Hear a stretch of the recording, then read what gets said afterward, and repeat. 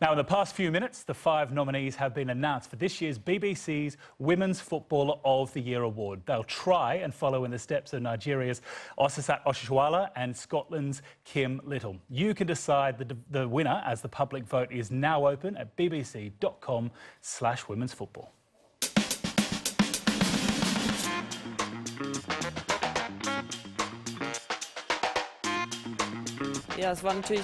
Our goal was to win a medal, and at the end we even got gold. That, of course, was an amazingly beautiful feeling. I have never before made it to the finals at the Olympics, and that alone was an enormous success for me. And because of that, I knew then that I would stop after the Olympics.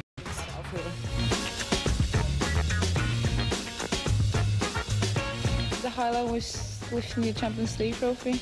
Such a great feeling. Winning with the team after so many months of hard work and having the same ambition. I must say it was much more special than I thought it would be, winning the Champions League.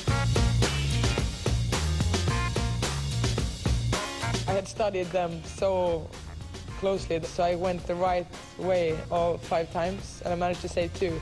And the last save in that penalty shootout is probably the one that I'm most proud of, because it was quite far out and I could stretch and I was really close to get there. No one could have expected us to come away with the silver, so we performed over everyone's expectations.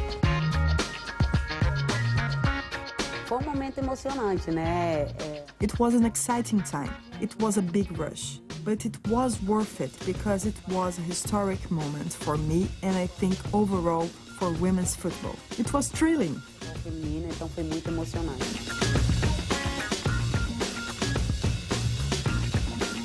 I remember my first couple years on the national team and thinking, how the heck did Mia Hamm score so many goals in her career? Like, no one's ever going to reach that. And I mean, I had her jersey growing up, and to think that I passed her last year is kind of crazy. Yeah, it's going to be a tight contest, isn't it? You can vote for the Women's Footballer of the Year at our website. Just get on bbc.com/sport. You can follow me and my colleagues on Twitter. I'm at NickMBBC. That is it from Sport Today. We'll see you very soon. Bye-bye.